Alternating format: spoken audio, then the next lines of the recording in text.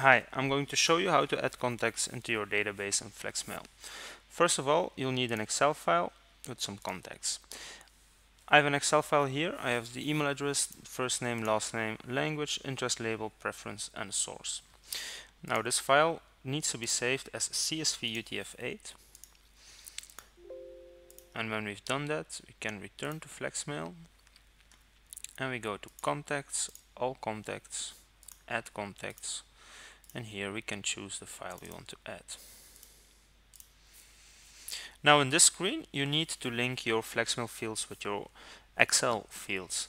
As you can see, email address needs to be linked to email address, first name to last name to name, and so on. These are just the names that you put here on top of your columns.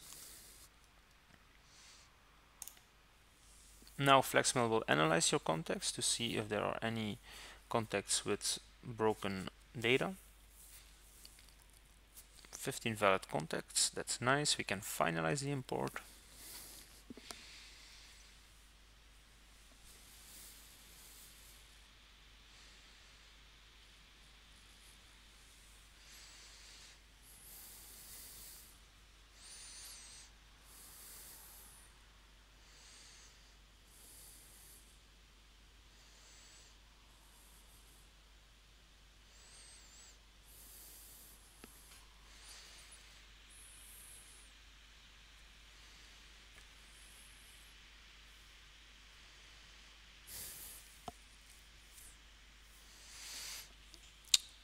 And that's done. So now all your contacts are added to the database. Now, if you want to edit or you want to update your Excel file and your contacts into Flexmail, you can just use the same file. Flexmail will always add the new information when you're uploading the same file or when you're uploading an updated file.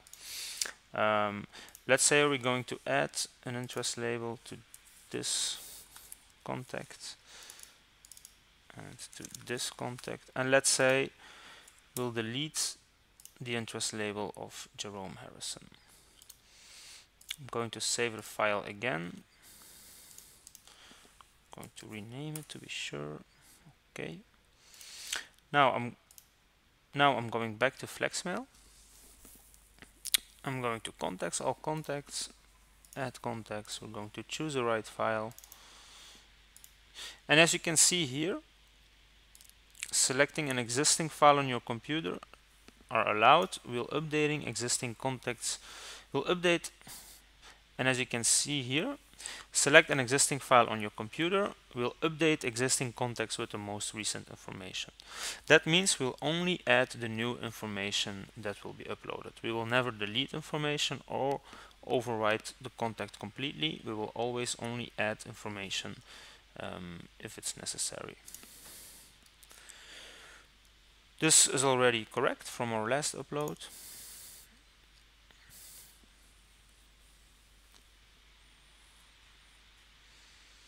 Finalize import.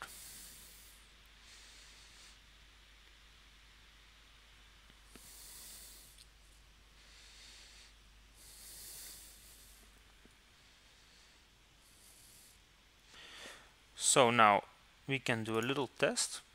So Jerome Harrison, we deleted the interest label, so there shouldn't be any interest label when we look this contact up.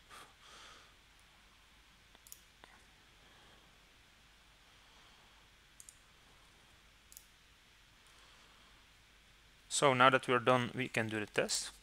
For example, Jerome Harrison, we deleted the interest label, but the interest label should still be there in Flexmail, because Flexmail will never delete any data. It will just add the new data. If we open a contact, accessories is still there.